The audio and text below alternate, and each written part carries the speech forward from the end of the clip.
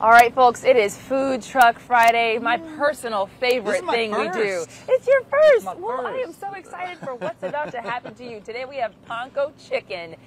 I don't know if the people know this, but it is actually the home of the award-winning Japanese American chicken tender. Now, we've got a whole spread out here today. I'm so excited. Thank you guys so much for being here. Thank you. It's our pleasure. All right, so let's talk a little bit about this. I want to talk about the different types of stuff you got going on here, but what makes it world famous? I don't know who wants to start.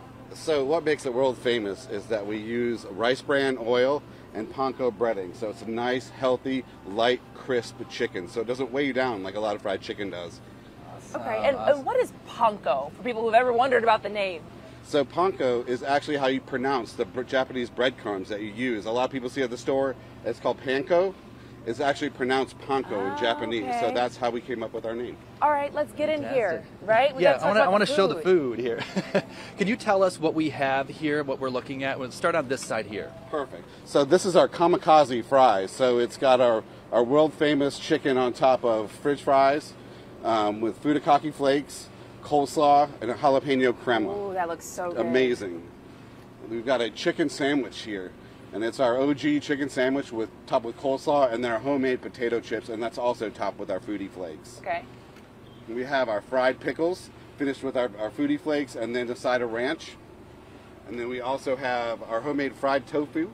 It's panko breaded with our rice, sticky rice, and then our fresh made pickles.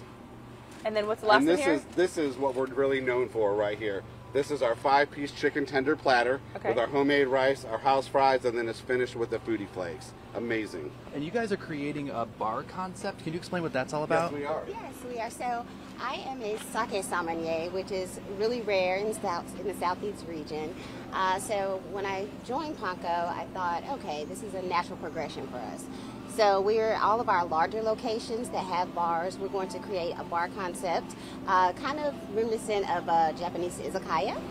And we'll have our top shelf will be like the Japanese whiskeys, and we'll also introduce a lot of cold and hot sakes. Awesome. Thank you so much. Can we taste test a little bit? Can Can we just do a little taste? Oh, yeah. Should we do these? I want to do this one because, the sauce.